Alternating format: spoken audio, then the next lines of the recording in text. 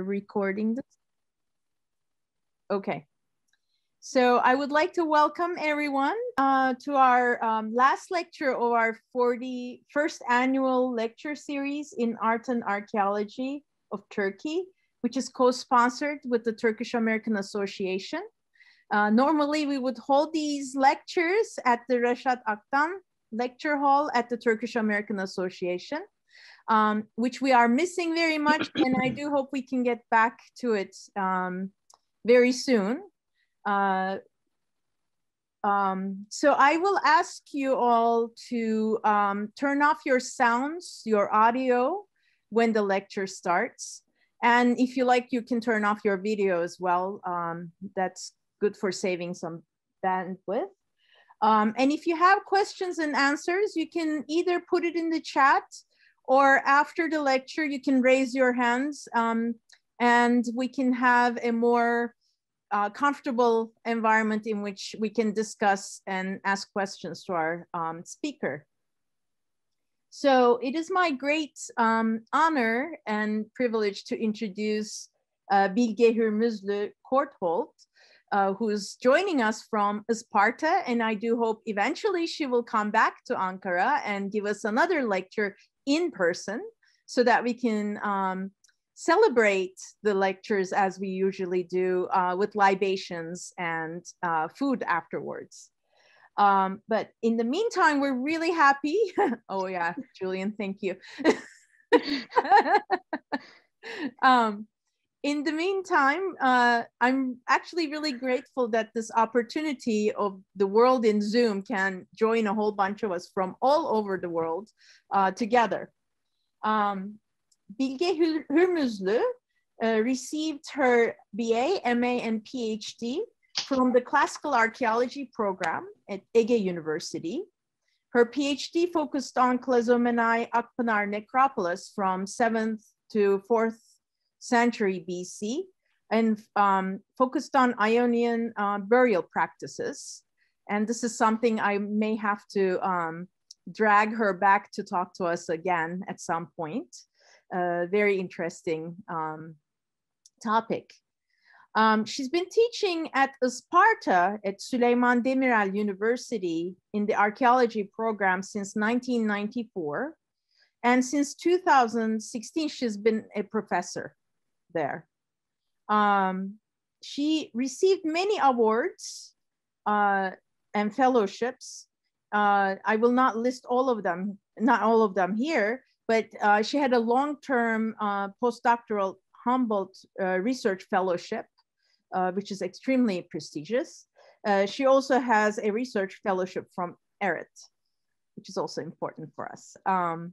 For me too. She's worked for many seasons at Klazomenai Excavations on the Aegean coast near Urla with Professor Güven Bakır. She's also worked in the regional surveys of the area for several seasons. She's participated in numerous projects, including the Miletus excavations and Chios Katofana excavations. But she's been working in the area of Isparta since 2000, where she conducted a regional survey from 2008 to 2019. And then at Seleukeia Sidera, excavations started in 2017, I guess with collaboration with the museum. And then since 2019, she's been directing the excavations there. So she will, she also has a very interesting project I'm curious about. She initiated an intangible heritage project on Isparta. So she's been collecting a lot of information in the, I guess, a lot of history and culture of the area. So maybe we can talk about that later as well. It sounds very interesting. So tonight she will talk to us about her research at Seleukeia Sidera in her lecture entitled Historical Landscape of Seleukeia Sidera and its Environment. So thank you for this opportunity, and I will let you take over. Thank you very much, dear Elif. It's a pleasure to talk to you all today and to give a lecture for ARIT. I'm very excited. Usually I do this very often, but today I'm very excited. So please forgive me if my language will not halt a lot. Okay, now can you see my slides or no? It's şey, yani sonraki slide'ı da gösteriyor. Ha öyle mi? Tamam. O zaman şöyle yapacağız. Bir dakika. Şöyle yapacağız. Şimdi nasıl? Ah, okay. All good. Tamam. Oldu mu? Is it okay now? It's great. It's fine. Okay.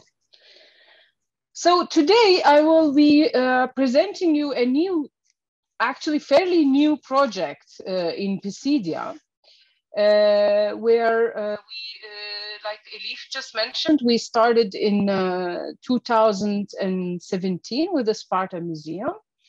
But I would like to also give you some other background information and sometimes combine it with our survey project we conducted for more than 10 years that also brings important information to understand the region. As you all know, Pisidia is the land and includes Lake Burdur, Eğridir, and Beyşehir, and neighbors the city of Antalya at southwest of Turkey. So today's modern göller bölgesi in Turkish. Seleukeia Sidera is located north of Sagalassos, south of Apollonia, and it is very close to other many cities known in the region, like Prostana and Konana. From Isparta, it is very close. It's just like 30-40 minutes away from Sparta, and it's in its Atabey district of modern Sparta. I cannot remove my slides. The research in the region is actually not new. So the region I'd like to talk about is this. It's involved this red circle, mainly Seleukeia and its environment, and a little bit I will also deal with Konana. Both were localized by Hirschfeld already in 1874, but some attempt of mapping of the area was already done by Kiepert in 1898 and 1902, which also gives us very important information, especially for the topography of the area. Later on, there are a lot of surveys which are still continuing, epigraphical surveys, started with Buckler's and his friends in 1930s, and still going on with many colleagues are still working in the region. So you see the research have been done in the region, and I just don't want to go off each of them, but like just Elif mentioned, we conducted a very long term of survey in the region, both in Konana, Seleukeia, Timandos, and Apollonia. And in last years, we started to concentrate on Seleukeia itself and its environment. And since 2019, the excavation is going on under Süleyman Demirel University with collaboration of international and interdisciplinary teams. Ancient writers are very rarely speaking of Seleukeia. So like just Shakespeare codes, what is in a name, Seleukeia is also changed its name through centuries. I also listed the names that are known to us of Seleukeia. And actually Ptolemaios mentions Seleukeia Pisidia as being in Phrygian Pisidia. together with other settlements of Pisidia, like Antiochia, Konana, Baris, Lysiana, and Kormasa. But does this suggest how strongly Seleukeia and its eastern districts were influenced by the Phrygian culture? Were they Phrygian in origin rather than belonging to any of other tribes of Pisidia? Was this region settled by Phrygians and maybe later by Lydians or locals, whatever locals is? And of course, later on with Macedonians and others. So actually, Pisidia is a true crossroads of cultures. The region may have retained for centuries an eclectic imprint that derived from encounter between indigenous and non-local groups. So I will, I hope I will be a little bit talking about that today as well. Before I go in detail about Seleukeia itself, maybe a brief historical background about what we know from our region will be giving an idea for the history of Seleukeia and its location. This map is trying to show the Paleolithic settlements in Southwest Anatolia. So the very important or very well-known settlements of in Antalya region. And adding to those, thanks to last surveys of Burdur team, Ralph Becks and his team, here it's in Gelendos in a district of Isparta, and another one here in Kujabash, close to Burdur. There are also new Paleolithic settlements.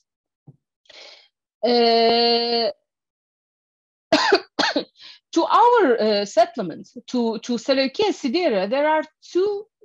One of them, Kapaliin, is very close, like it's in the territory directly of Seleukeia, and Baladas will be the territorium of Konana, which is also not very far from Seleukeia. So we can, thanks to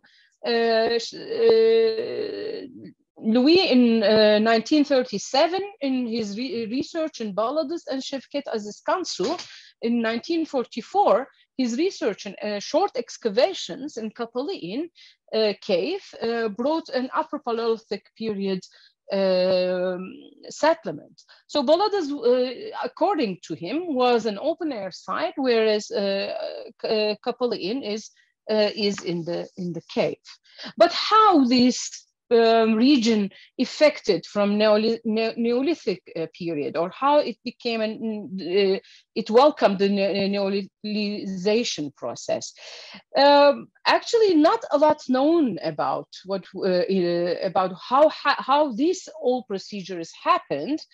This is partly because of the lack of the research, but Refik Duru, Professor Refik Duru, who has been working in Burdur and its environment since a very long time, suggests that Neolithic settlements of the Lakes region for many years state that this region had a connection with the Mediterranean region coastal zone during the Neolithization process.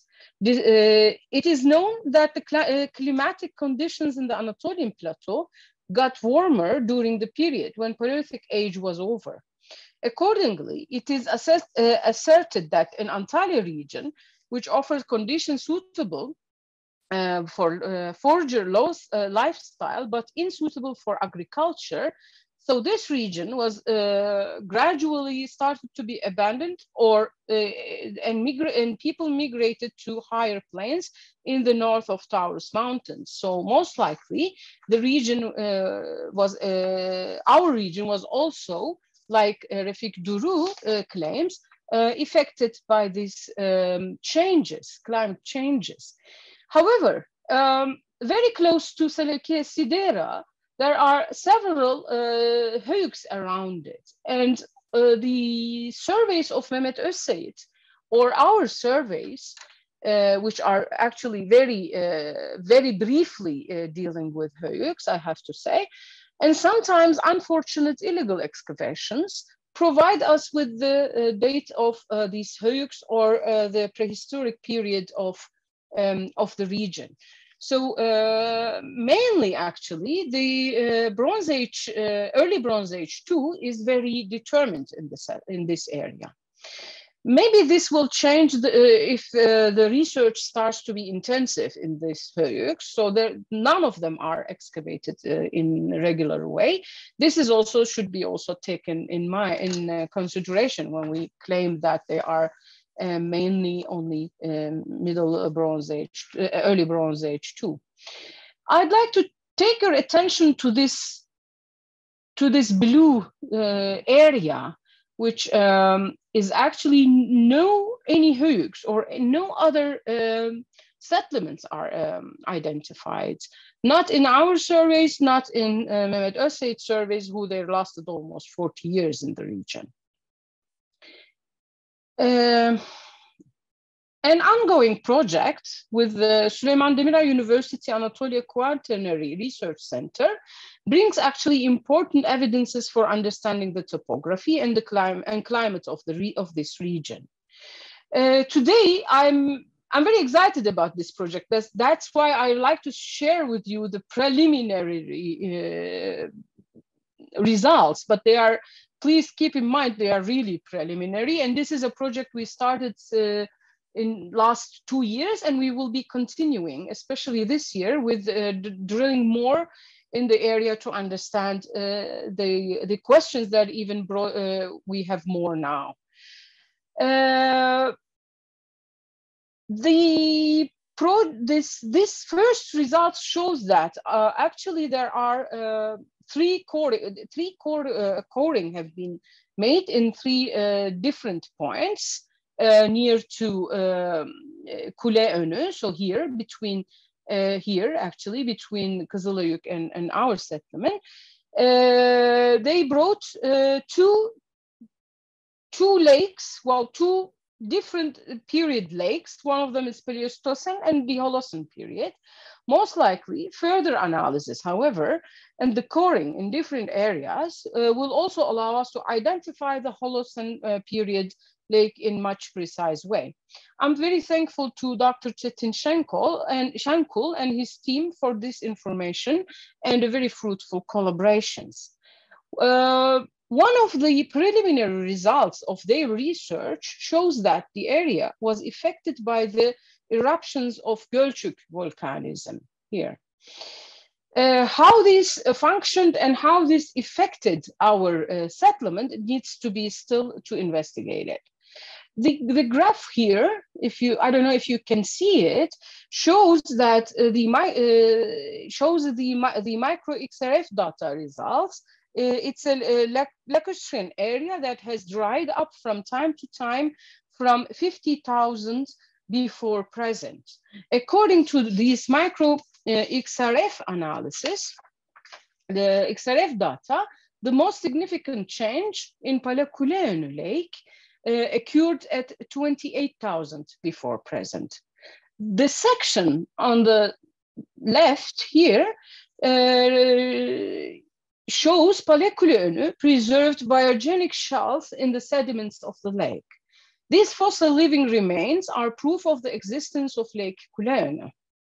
But how and what quality did the water had? This is something that we still need to investigate, and we hope to take more samples and do more drills for the analysis of this in the future, since it's very important and very close to our important to understand its effect on Seleukeia Sidera. However, lakeshore settlements are already known in lake region. Ralph Bax refers to lakeshore settlements that are not very common in the other regions of Anatolia, and they can be regarded as a characteristic settlement form of lake district.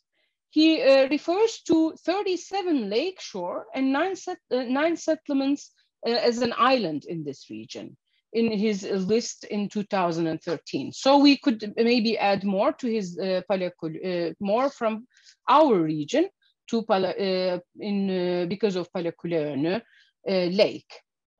These lakes, including ours, are rather shallow, and only slight changes in the water level immediately affect their surface size.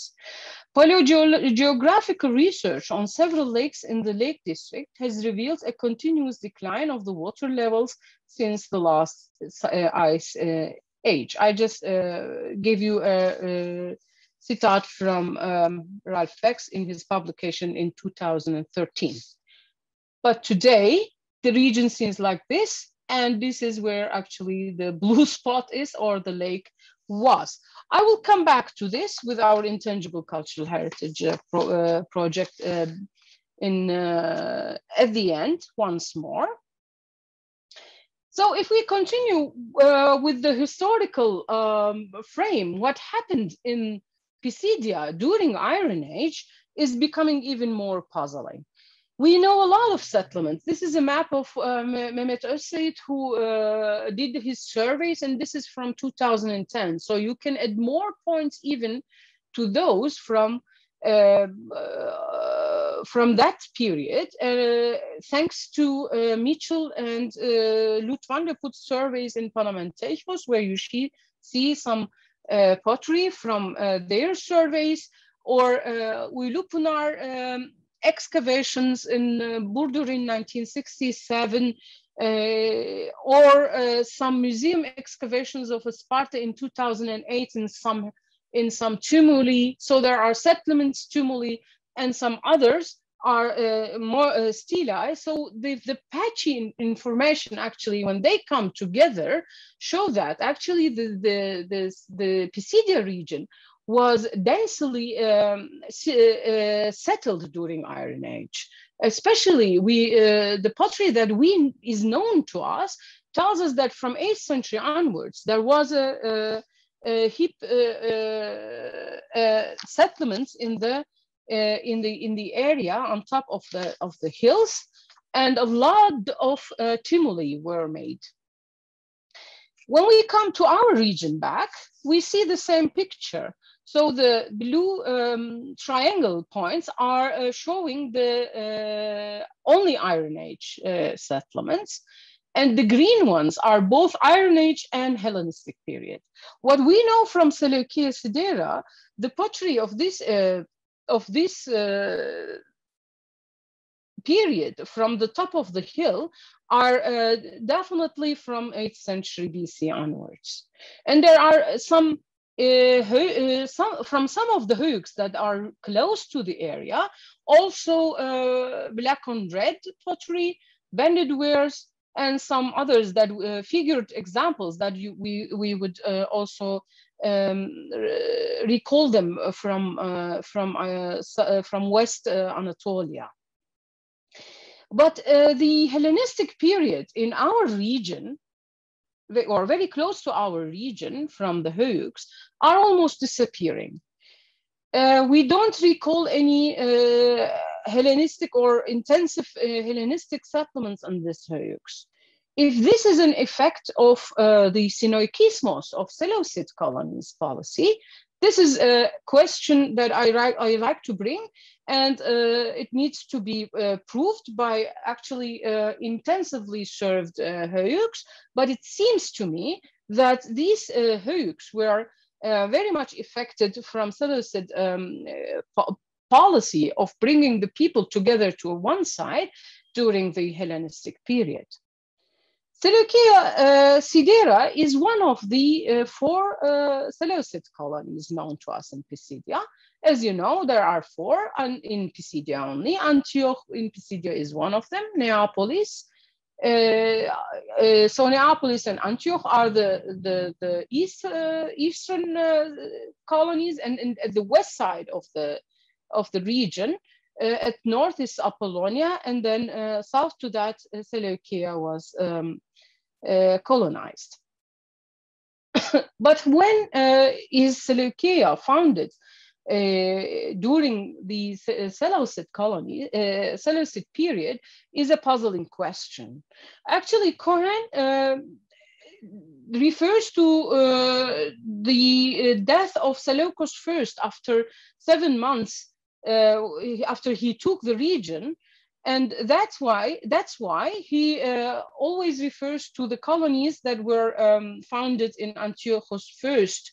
And he's in the opinion of that its foundation, their foundation was in Antiochus first region. A survey that we conducted in Seleukeia, around Seleukeia itself and in Konana, here, Kaletepe, and you can see Konana also from Seleukeia. In open air or in a clear air, you can even see the castle itself from Seleukeia, or vice versa. If you stand there in Konana, you can see it with just by looking if it's a clear air. So there are our surveys, or Mehmet Özseyit's surveys all together, revealed the presence of smaller scale settlements, and some of which date back to earlier periods, like to Iron Age, most of them. The characteristic recalls Mitchell's settlement hierarchy. So when he refers to there were in Pisidia settlements like Sagalassos and the others that were already known in the ancient sources, starting from the arrival of the Macedonians already before, and they were mentioned. So these big cities, and then these colony settlements, and others that are maybe smaller than them, less population, like Kaletepe, Konana, fortified settlements, which you see here, very impressive gate and city wall. And then much smaller size ones like Güney Kent. Actually, this is a picture that we can see in Hellenistic period in many regions, right? So this is also another example of these Hellenistic period settlements. What we know from Seleukeia itself as monuments or buildings, as being a very young excavation actually, very much is going back to 1993 excavations. That was a very long excavation period, 1 year but 6 months, and they opened many trenches and a lot of buildings or structures came to light. So it is our program or our duty as well to try to combine the old excavation archive, which is given to us from Orhan Bingöl. I'm really thankful for that. And the archive from museum, what they have, and then try to see if they are matching in the field, or how this is going to work. Is sometimes not very easy task, but it is one of our duties. If we go back to Hellenistic period, actually the fortification walls on top of Hisartepe, which you can see here also, are from the Hellenistic periods. These city walls are fortifying a settlement of approximately 12 hectares. And also the gate of the city wall was excavated during this Bingöl excavations, and the eastern gate and the walls of the monumental fortification tower were inherited. What we know from Hellenistic period is also the theater of the settlement, not because only of its shape, that is in the Greek theater type built on a hillside, but also the stage of the theater was excavated in 1993. And from Durmushkaya, his publication, or after his excavation in 1993, we know that actually fire level was found, and this was dated back to the 1st century BC. So it seems like this theater scene was built in Hellenistic period, or the theater itself, and then it was renewed or reused during Roman imperial period. So the architectural parts were a PhD thesis of Oğuz Alp in 2006, and he dates this all these architectural remains of the theater to 2nd, 3rd century. This year we will continue to excavate the rest of this scene building, because it's not excavated completely. You can also see here that is not completely excavated. I'm also I also want to mention Ari Kai Braune, who does all these beautiful 3D scans, and thank him for that in our team. So this, I want to also say this semicircular structure that came to the light, and you can even see it better in the 3D plan, or also when we did a geophysical survey here, that it seems to be a basin just in front of it. Can be compared to the southern examples of Anatolia, like in Perge. A similar example of Nymphaeon built in the same, maybe in the same period, because the Perge one is dated to late Antoninus, early Severian period. So this is maybe also an example that Seleukeia was recalling from Perge. For the public buildings, we know more, not from excavations or not visible monuments, but a lot came to light with geophysical surveys. Since 2016, we conduct regularly geophysical surveys with Thomas Schenk and Evrim Tütünsatar, from our PhD student in SDU, and later on now also another colleagues from SDU are doing the geophysical survey since 2020.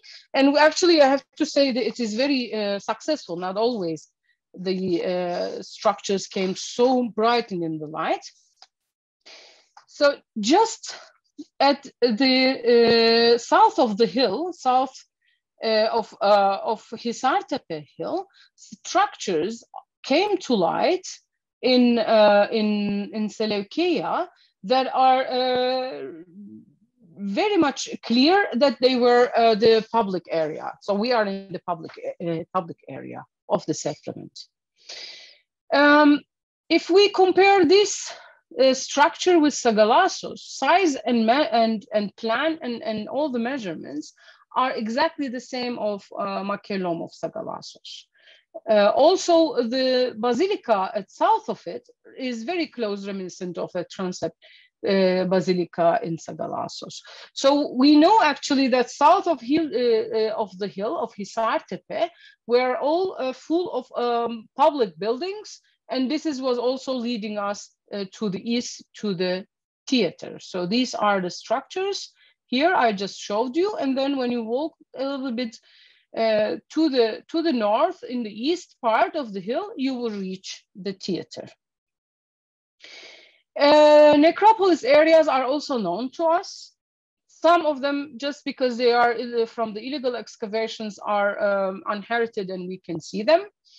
But in the Northwest Necropolis, which is indicated with number 5 here, has been excavated in 1993, and it's also part of our other project that we are doing in collaboration with Groningen University to try to understand the Roman imperial burial customs and funerary rites in the city itself and its environment.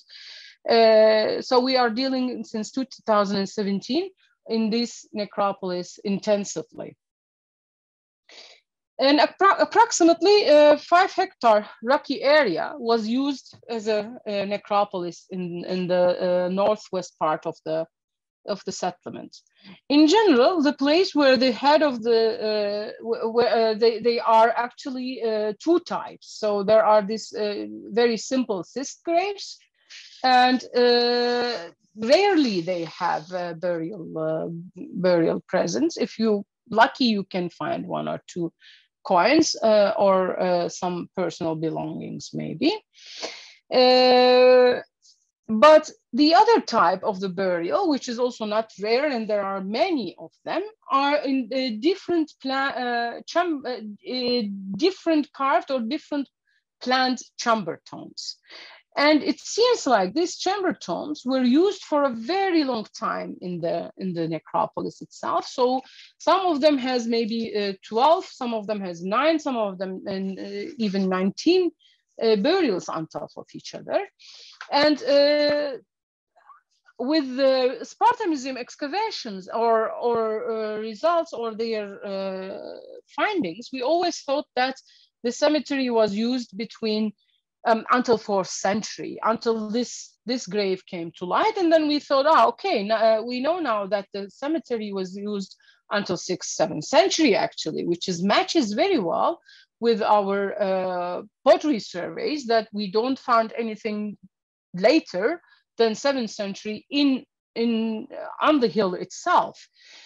But and some carbon dating analysis made from some of the from 2 graves, and it turned out that actually these graves were used between 8th and 11th century as well. So how this puzzle will be solved? Like, we don't, it doesn't seem like we have a settlement in that period in Hisar Tepe itself, but there are burials. Maybe we should look for Agraia, which we don't know where it is, and maybe it has something with that other puzzle. So it is another question that we still need to answer. Not only simple cyst graves or chamber tombs found in Seleukeia, also stone sarcophagi with these elaborate lids have been found, or this type of ostotex also have been found, but they are not, I cannot attach them to any of the necropolises because they just were found scattered and not a lot in number, but it shows that the rites or the type of burials were not only 2. Yeah, so another area that we are dealing with, because of the sometimes the finds brings you to deal with one question or another, right? In this case, actually, we definitely facing this. From our surveys, we have found so many production instruments that we started to deal with the production and economy of the city itself. One of them is the wine presses that are scattered all over the rocky Hisar Tepe hill and cut it into bedrock. So they have one collecting pit on front of them, and a crushing basement is in many of them very well preserved. Also, they can be dated to 5th to 6th century from their findings. And I'd like to also show you on the map that we know now almost 24. This is from 2018. Ahmed Merel added even more to them these last 2 years. So as far as I remember, there must be 24 wine presses are existing in Seleukeia, waiting to clean them and to study them. Iron metallurgy is one of the productions or economy that is related in Seleukeia Sidera.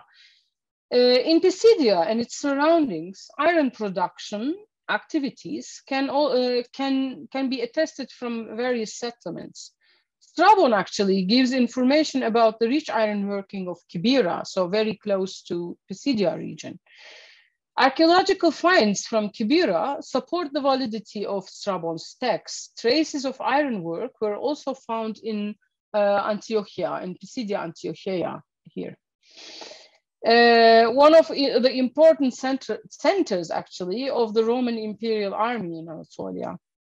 And around Sagalassos, smelting slag dated to 6th to 7th century AD show clearly ironworking activities, and the archaeometrical analysis increase our knowledge for Pisidian metallurgy.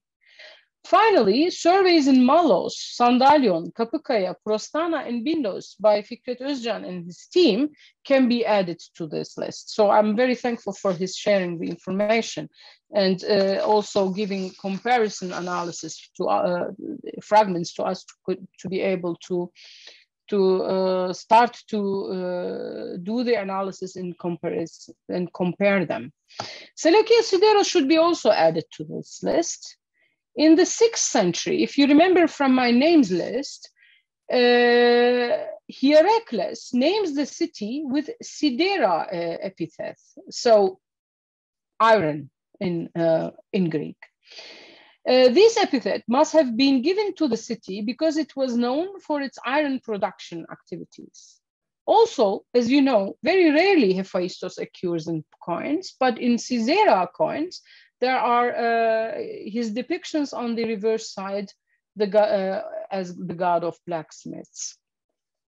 From our surveys, like, I don't know, maybe now over 100 kilo of iron slags came to light, and we started to collect them all.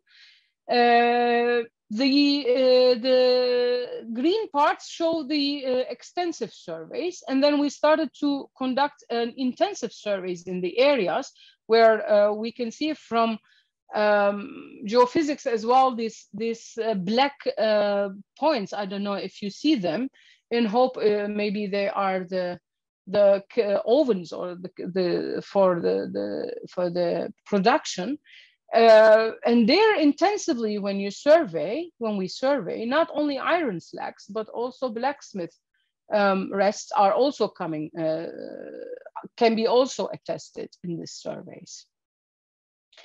Mortaria like this are very known in iron production centers. So we have also many of them, which I will show in a minute.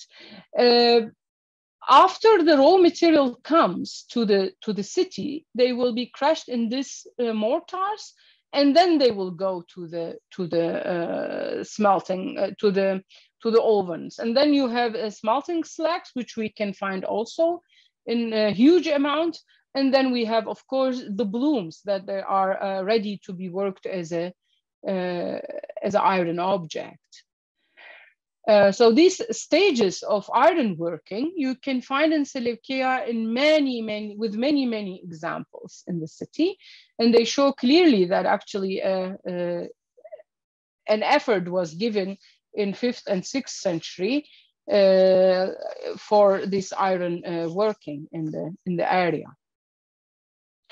Yeah, these are the mortaria came through the years that we found through the years, and also these stones that they used to crush the iron blocks or hematites, and then they go to the furnace.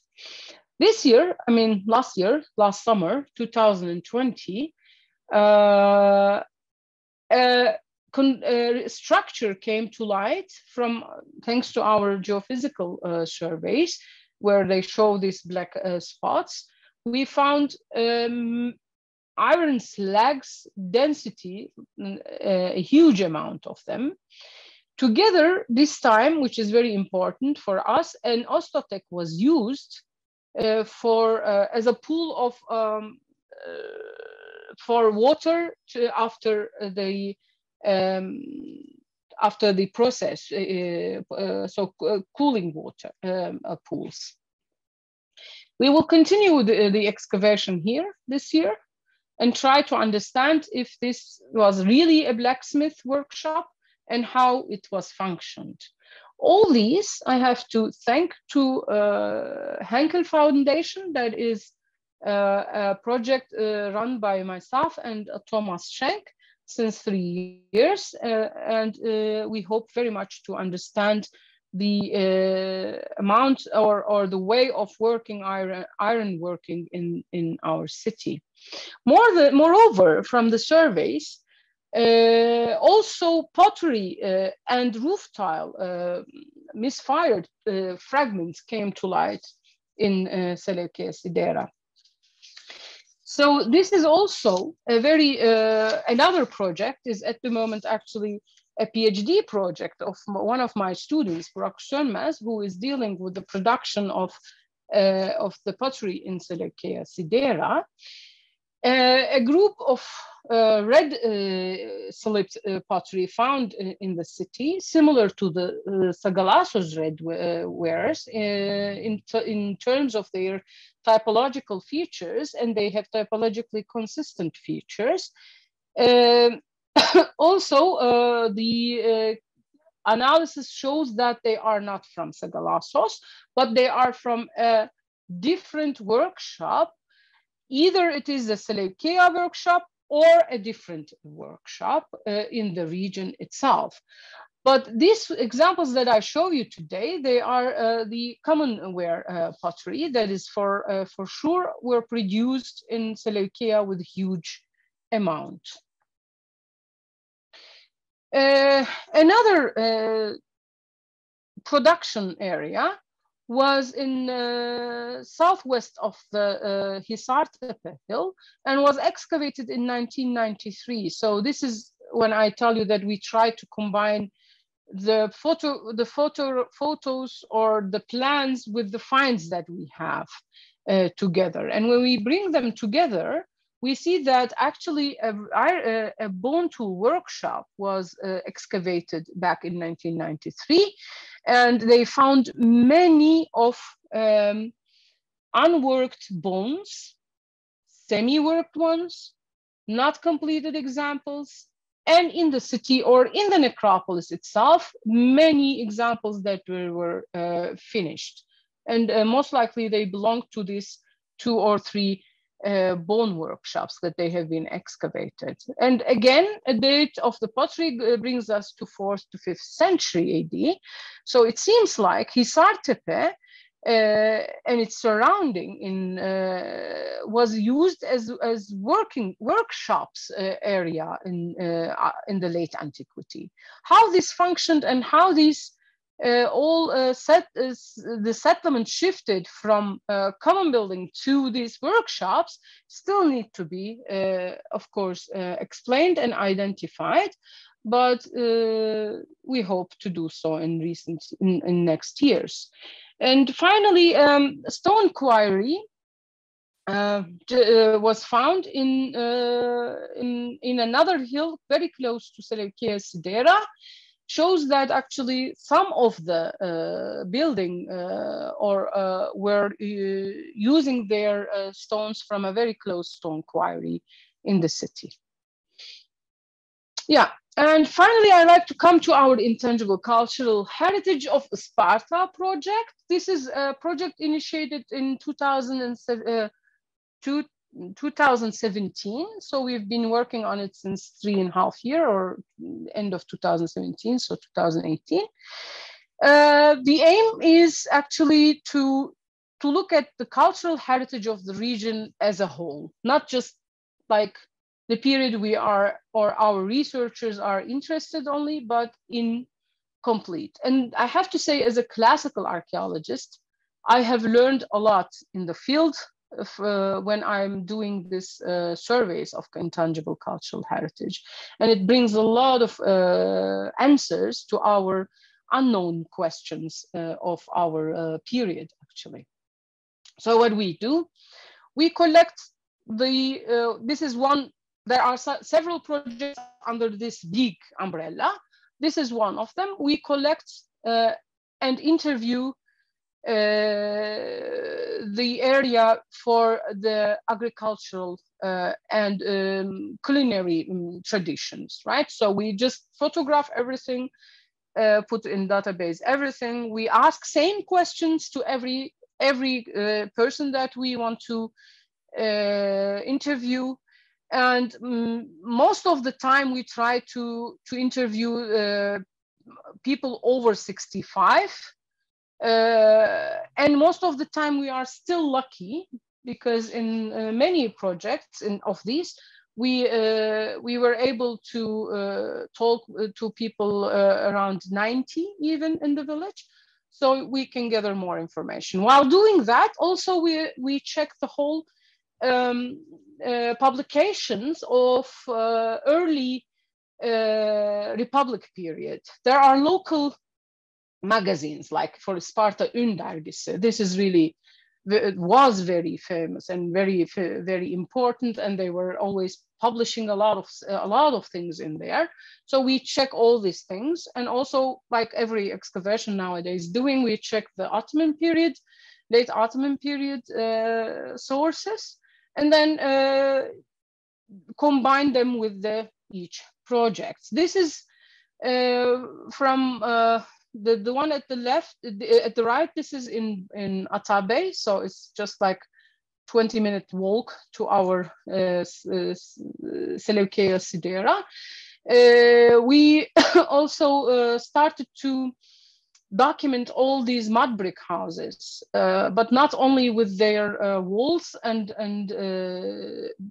how they were built and things like this, but as a whole, how the living was inside a house back then, which areas they had, what common areas the family had, what was the private areas, where and how they were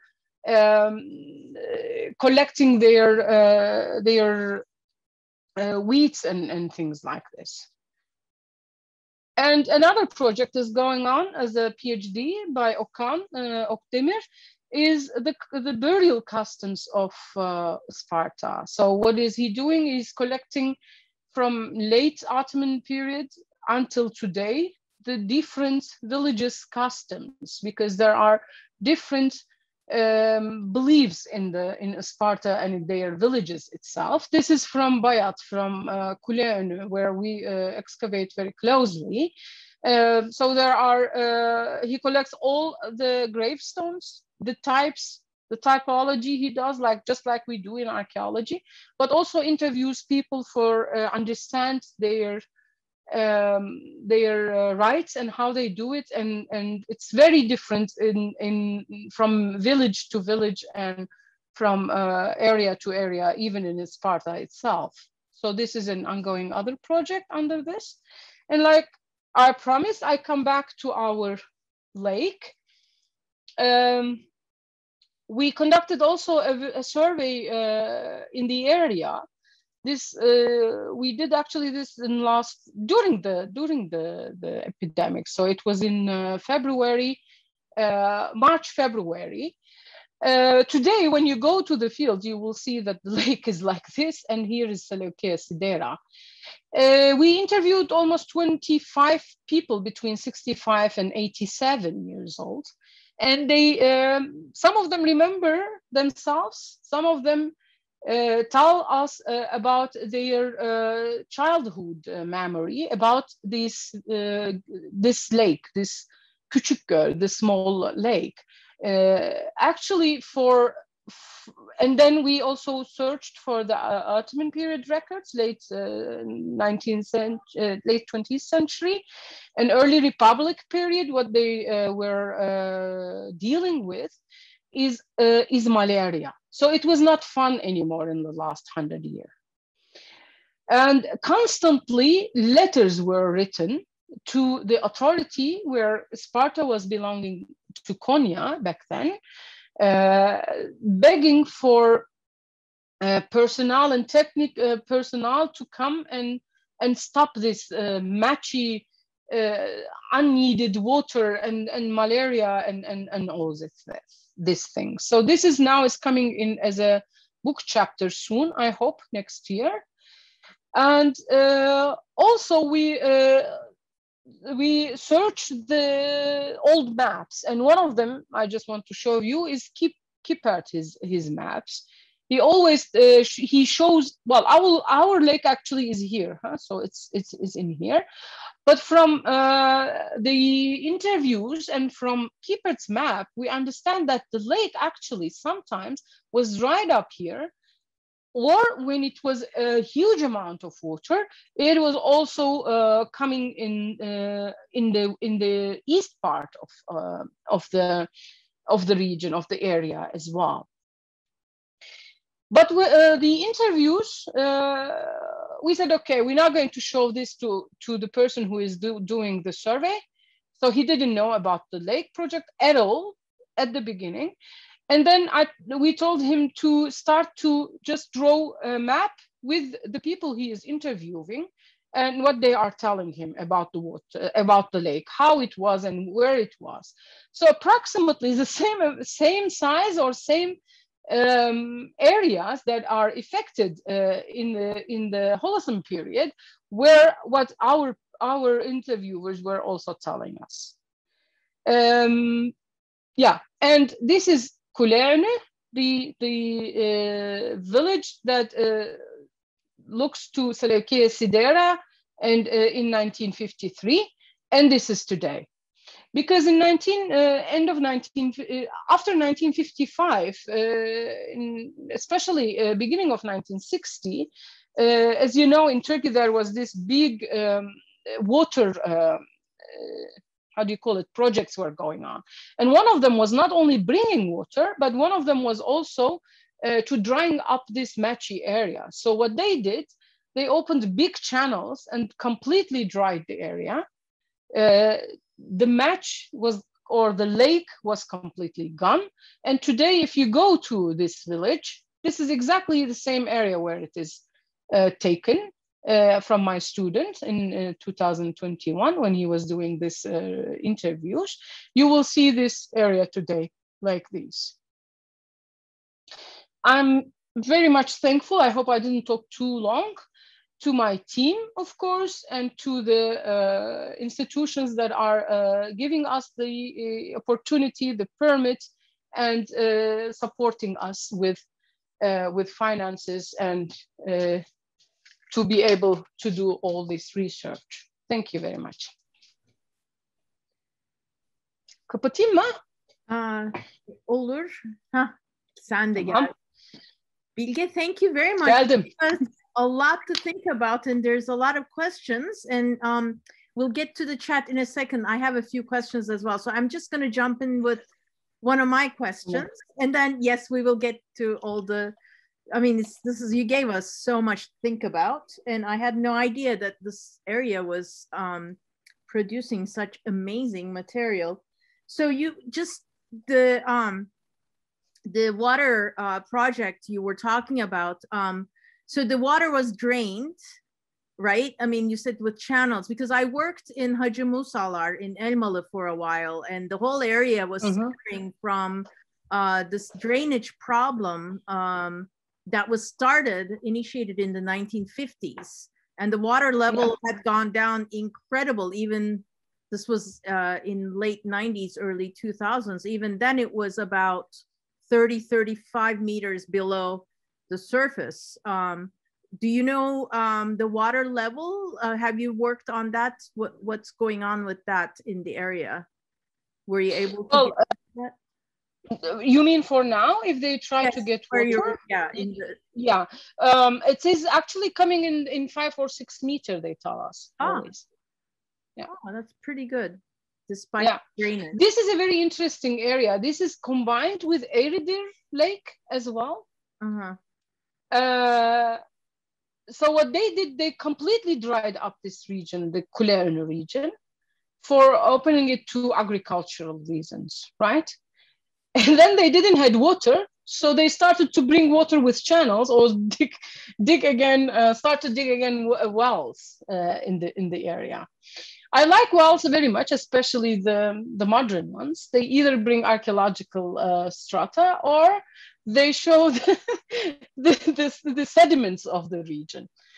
And there are quite a lot of them. They are quite a lot of them in the region. Hmm. Yeah. Very, very interesting. Okay, well, Gönül Yalçın has several questions. Why don't we, would you like to ask them yourselves, or would you like me to read them out?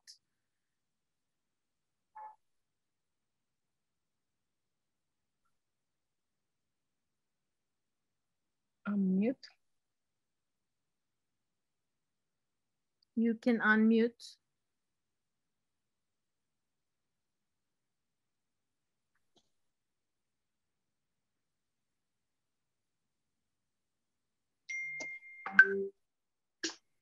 But it's not, okay. Okay, excellent.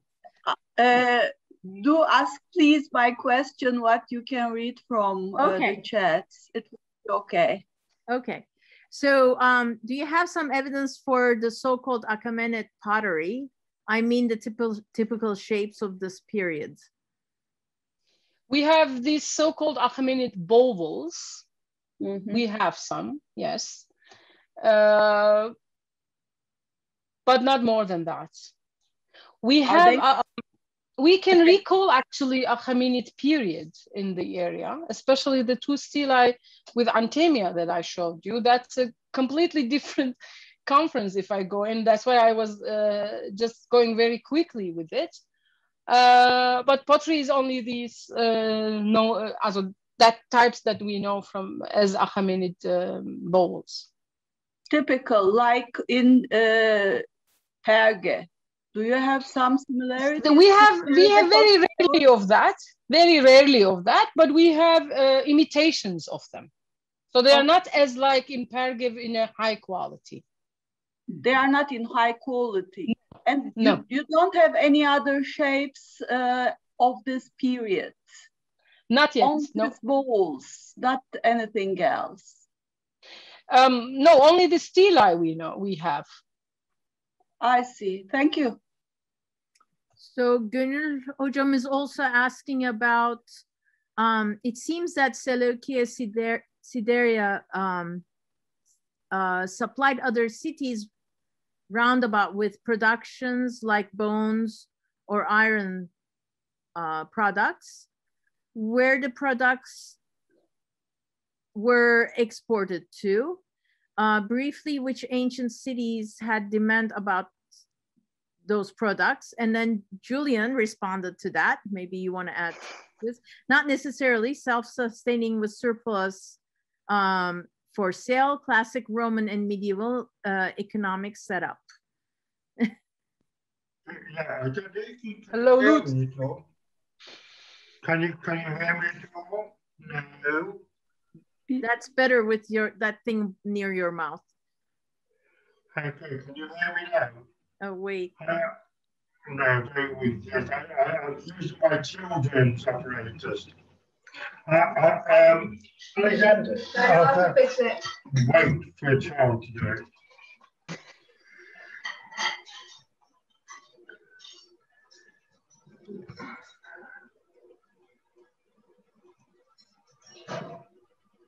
You have a great helper.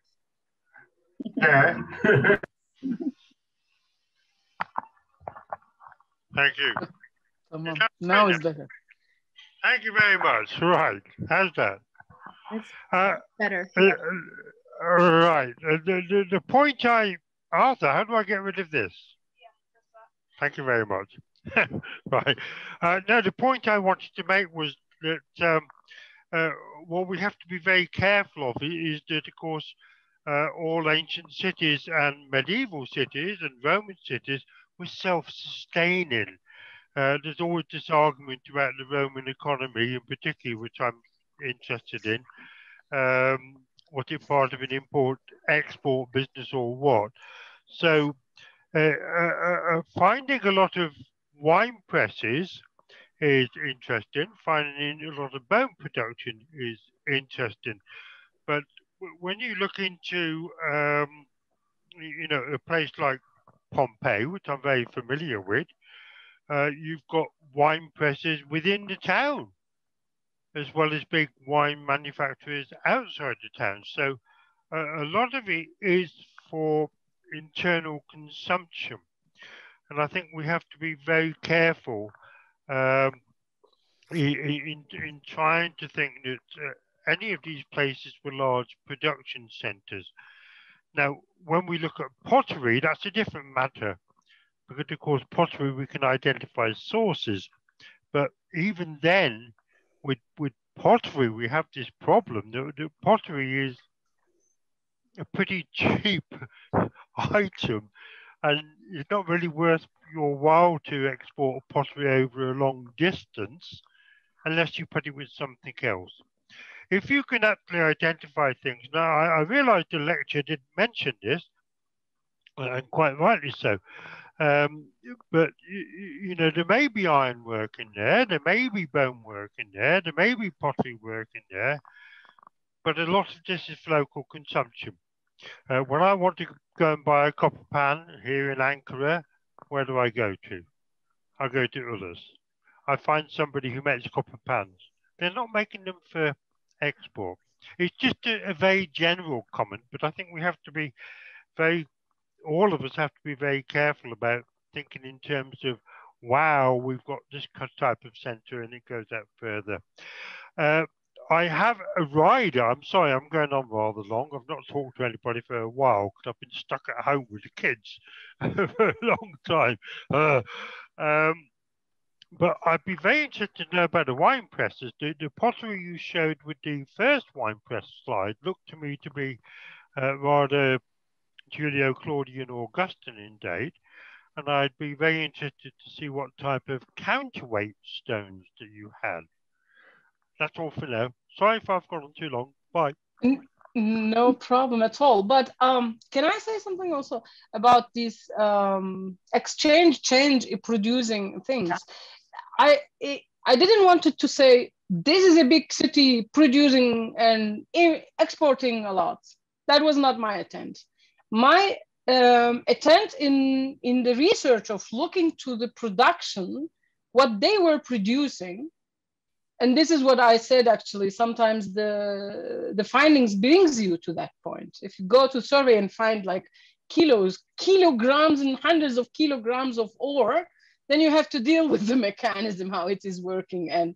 Or you have a box from museum that full of like unworked bones, and then you have these photos, and then you try to combine them. So for the pottery in Seleukeia Sidera, we are very careful with that. We know that there is a type of pottery that was not produced in Perge, not produced in Sagalassos. I mentioned these two cities because a lot of attempts made for the comparison of the same redware slip archaeometrical analysis, and they are also published. We know that this type of pottery in Seleukeia Sidera are not from here, but they belong to Poblomes or Fırat when they determine this type of production in Pisidia as a koine. So this belong to this koine as a production. If they were produced in Seleukeia Sidera, I cannot say that because we don't have the kilns yet. But they for sure produced local pottery, which is in every city that they do. I don't know where they did it. I just have the misfired pottery. For the iron working shop, that needs a very, actually we need a professional hand in that, which I'm hoping very much to get this summer.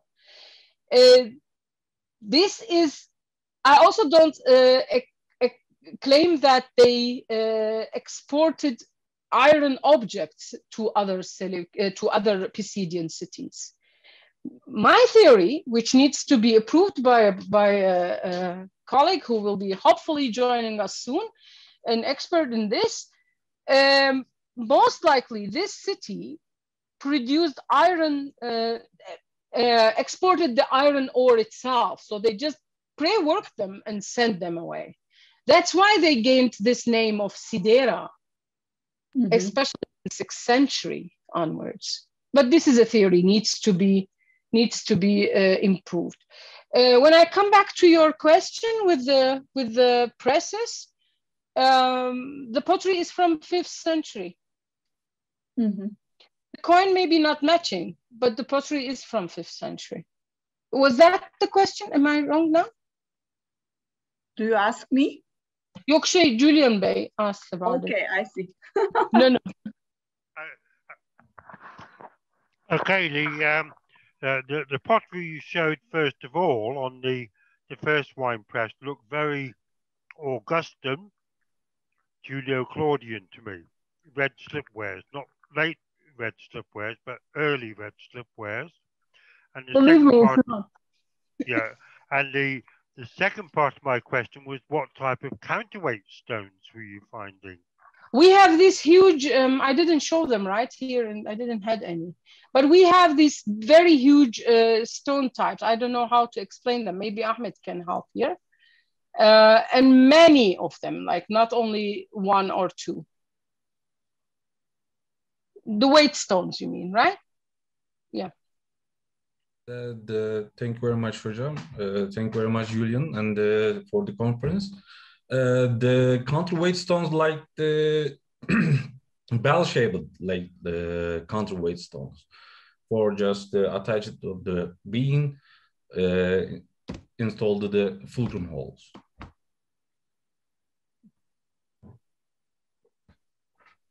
Okay. Thank you. So Lut has a question. She raised her hand. I do, yes. Thank you. Thank you very much for a wonderful lecture, first of all. Thank you. Good to see you. Yeah, well, my wifey was playing up at the Fi was playing up at the beginning, so I missed the start, but I joined and managed to join later. I was, when you were talking about the presses, you were very sure that they were wine presses. Is that because it's too high for olive groves, or does it have to do with the shape, or do you have any information at all that shows why they are wine presses? That's one. And secondly, are those presses, those installations, were they covered or were they in open air? Thank you. I think most of them were open air, and the olive presses are completely different in shape. You maybe remember we excavated, actually Elif Kuparal excavated, and I was there then in that year's olive oil workshop, right? So the installation of wine workshop is completely different than olive oil workshop. You need more instructions for that, like crushing the olive itself. And that 3 pits that you separate water from olive. So it's not only because of the shape, but the construction that needed for olive oil is not there. And also these fulcrum stones are very close, and sometimes they are just inside of this wine presses. Okay. And the size actually as well. Yeah, Ahmed, if you want to say something. Yeah. Thank you, may I? And also the sea level is the Seleukeia Sidera is too high for agriculturing to olive. And yeah, but is it higher than Sagalassos? I don't know how high the Sagalassos is. No, I'm not sure. Well, I don't say they don't have olive. I'm not sure about that. That can be that. And sometimes in micro climas, like in Sagalassos, but not on the top, it's also a little bit in the valley, as far as I remember, where they found olive. But these examples are not in the shape of olive oil workshops, because for that you need. You don't have the grinder stones. You don't have the grinder stones. No. All right. None. Not even one. Great. No, it's very interesting that we don't have at all, actually. Yeah. Yes. And also the wine presses should install it outside of the buildings, because they need the sunlight for vaporizing more water inside the wine before because of the fermentation process to accelerate the fermentation process. That's why they should be the wine presses. Thank you. So Thank you. can I ask something? So for wine production, I mean, it looks like I don't know the area, but Lutz and I were chatting while you were talking. We have to come and visit, hopefully this summer. I hope so. Yes. We have to see the site. I hope very much. So the site is on a rocky outcrop. It seems like it's located on a rocky outcrop, but then there are other hills around. So the wine production, do you think those were on the plain, or were they using hillsides? Did you find any traces of terraces or anything? Not yet. But it's very interesting with the grape production, and that we know from this our intangible project again, that in late 19th century even, or early 20th century, the area was full of vineyards. And they are not on the very, very high levels. And it's actually this area is not, comparing to other Pisidian cities, is not very high. So it's 1,270, where we know settlements in Pisidia are in 1680 or something like that, right? So the climate they have this in between of these rocks, that they have some mild climate for this kind of productions. And it shouldn't be very far from the city where they had their vineyards. And the soil is volcanic, right? I mean, it probably is pretty good for wine. Yes. Wine producing. Yeah. Because you were talking about a volcano in the area.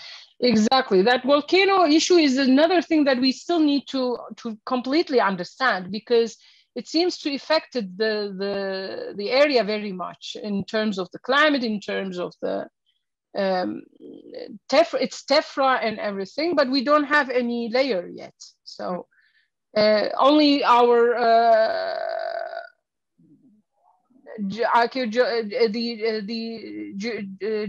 the geography department, our collaborators, are giving us from their own drilling and their own analysis this information. But it's not far from Sparta, so from Gölcük. And do you think the iron sources were closer to the volcano area? Any on the sources of the iron? Well, we have in some of the surveys. I did. It would become very long. I didn't put it here. Especially last year, in searching for these sources, we found some points where the hematite is like a mound there, like a huge amount of them. But if they use that one, we really need to ask for a very good specialist in that. As I said, this summer, I'm hoping very much that we will have the chance to start to collaborate with him. Wow. In this aspect. But it seems like it is in this, if you agree with this like 10-kilometer territory, so it's easy to carry to raw material thing. It is very in this chamber, and it's not far from Sidera, and it's like 2 different points with huge amount of hematite.